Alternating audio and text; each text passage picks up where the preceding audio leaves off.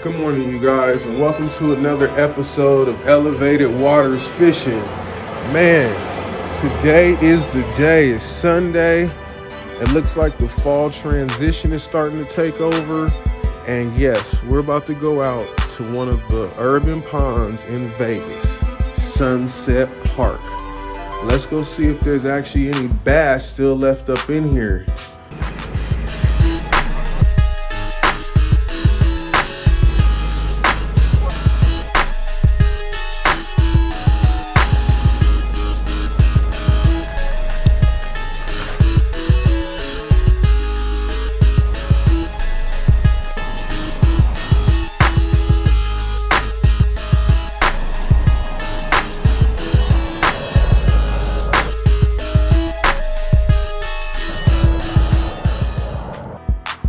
So I actually went online today to see if I could find any information on Sunset Park.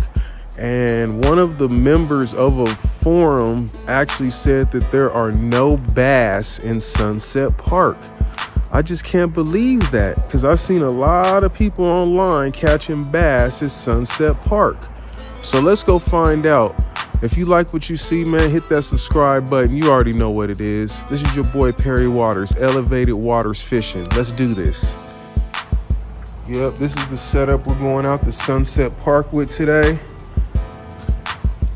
7 rods and reels, really 8, but one of them is my boy Rob's. He's about to be over here to go, you know what I mean? You know how we do it.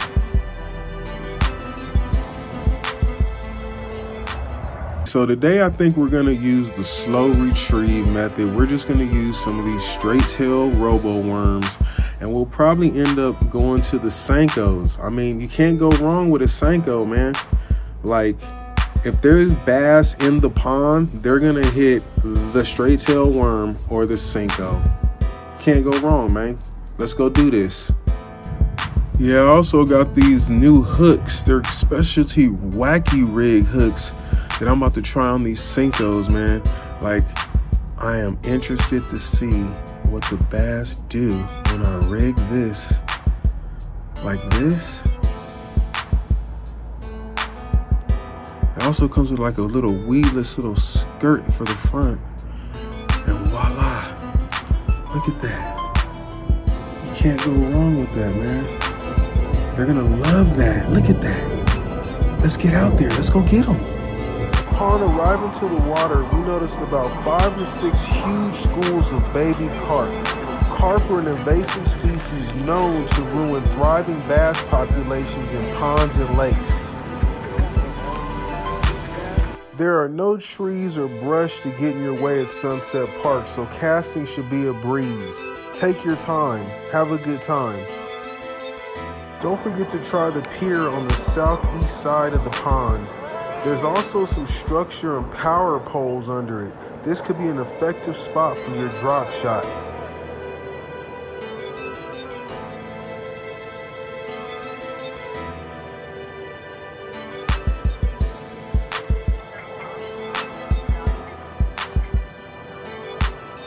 A lot of times when you come out here with these bait casters, if you overcast them, they're gonna nest, what we call birds nest up like this. And you just have to be patient with it. Take your time and get the knot out. Don't pull it too hard, just, you know, work with it. And it'll eventually come out. Just gotta take your time and be patient. This happens a lot with bait casters.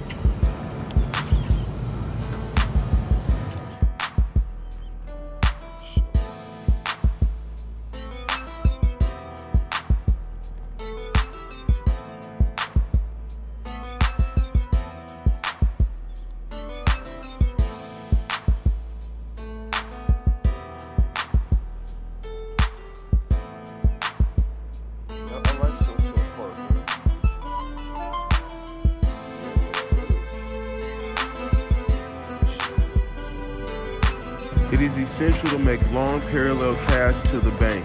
Make sure you key in on running water that is providing oxygen to the lake.